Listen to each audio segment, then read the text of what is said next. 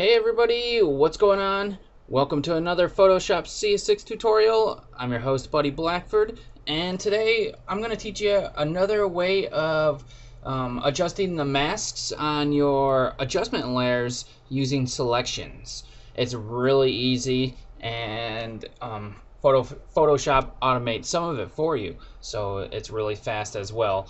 And if you can get a good selection out of your image, then it's the faster way to do it besides painting your mask in. So what we're going to do is make sure you have an image, any image, preferably one where you can get a good selection out of it, and then that's all you need actually.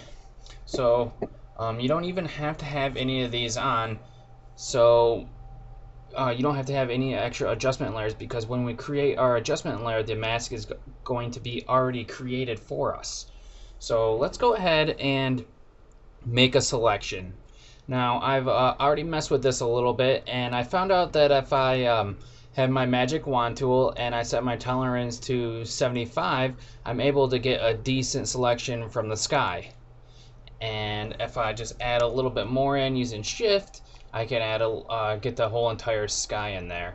And then you can always come in with your paintbrush tool later on and get these finer areas that have been added as well. So I have this selection made. Now all I need to do is go ahead and just create a new adjustment layer. So I'm gonna click on this and go to create my adjustment layer. You can click on any one you want. I'm just gonna click on hue with saturation. And now you can see that a mask is created with your selection already on there. And let's adjust my saturation. I'll just jack this way up or something like that.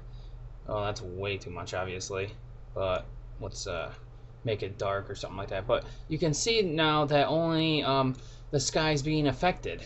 So now it looks like it's been storming out, and maybe that's the kind of look you wanted to go for. So that's how you create a mask, or create an adjustment layer with a mask already created.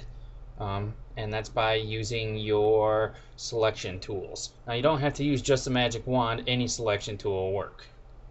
So to refine this, pretty much all you're going to do is select your paintbrush, make sure you're selected onto your mask here, and make sure you have the right color selected. So I'm going to want white, because I want to get rid of this stuff. Somehow I didn't select my paintbrush.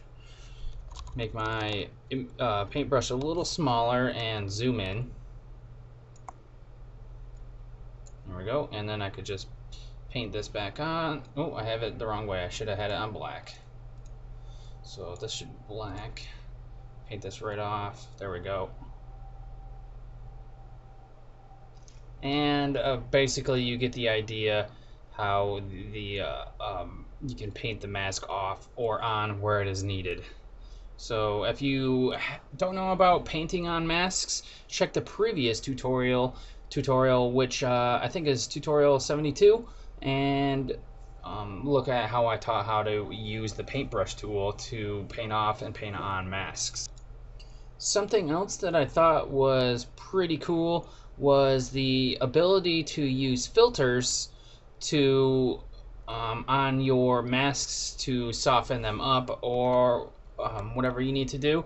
So what I'm going to do, I'm just going to zoom back out, and we're going to put a filter on this.